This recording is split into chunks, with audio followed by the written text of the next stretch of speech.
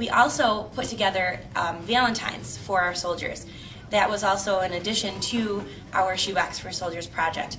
As we were sending letters to our soldiers in Iraq, we also, of course, received letters in return. The letters were addressed directly to the middle school, and watching students open letters from their soldier was truly amazing. You could see the sunlight in their face, and it made everything worth it. Their hard work, their dedication, as they opened a letter and experienced real life from Iraq. It was truly amazing, and I think it really made all of our students here at Mason County Central Middle School, not only just the 6th and 7th graders, but all grade level wide, to really understand why it's important to support our troops. A lot of lessons learned throughout our Operation Shoebox for Soldiers, supporting our troops in Operation Iraqi Freedom, and all of the many projects that we complete here at the middle school. I think a couple of the most important lessons that we've learned is teamwork, cooperation, of course our core democratic values, especially patriotism, the importance of freedom, something that we take for granted every day, I think. Most of our students come to school every day, they drive in a car or a bus, sit at a desk, and they take all of those things for granted, and that's many of the things that the people in Iraq do not have, and that's why we're there, is to supply them with things that they don't have. And it's very important to support our troops, and I think all of our students have learned a very valuable lesson. The most valuable lesson, however, that we've learned is very simple. It's better to give than to receive.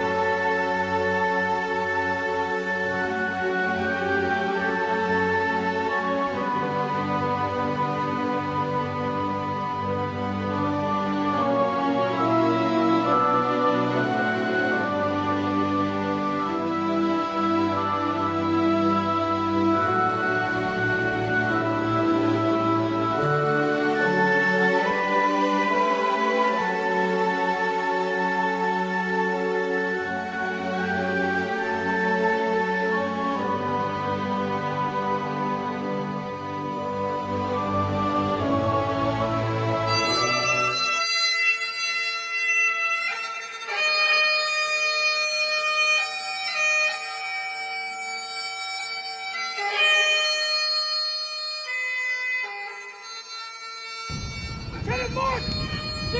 Delina, killed in action 4 November 2006 while conducting combat operations in El Anbar province, Iraq. Corporal Benjamin C. Rosales, killed in action 4 October 2006 while conducting combat operations in El Anbar province, Iraq!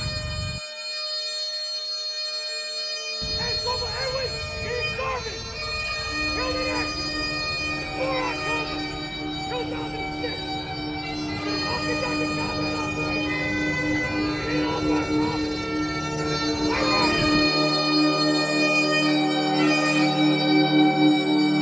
I think in America we live in a time that our dreams and goals are tied to wealth, attainment of material things, easy, life is easy. Well, the 3 that I'm getting ready to talk about knew that they were joining an organization that did not offer those nice, easy things day in and day out, but they joined anyways. I had the headlines for a day, what would the headlines be? What would the headlines be across America? What would be, who is Chad Allen? Who is Mark Delina? Who is Eddie Garvin? And who is Benjamin Rosales? And why should America know? That's what I would want for headlines for the day. But who are these four individuals? The kid didn't know anything but being number one. The kid was a corporal within 2 years, went to turret school, was honor man, went to NCO school where the colonel gave up this highly coveted coin to the young man. But what I loved about him the most, his most redeeming quality was he was very humble and very self-effacing, and he loved his family. There's a saying that we have, some of us use in the battalion, is that Mark got it. Mark knew that it wasn't about Mark Delina. He knew that the rank on his shoulder, it wasn't about him. That rank was the Marines' rank. That's what I can do for the Marines, is what Mark Delina said.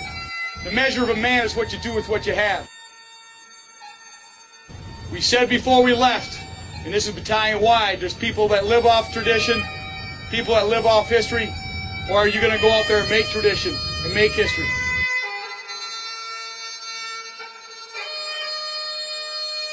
Your husbands, your brothers, your sons made a difference. They rose to a higher calling. They chose to live for something larger than themselves.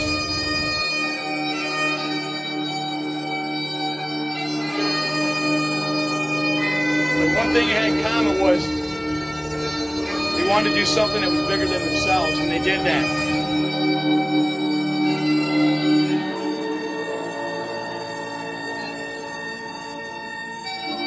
My heart belongs to you, and if without you, I see my son. My heart is with you. Thank you. Thank you for being part of my son. Benji, anywhere where you are, I love you, and I'm proud of you. And I know I will never be a better man than I was. That 7 months I spent with those men in front of me, as well as the 3 that we lost.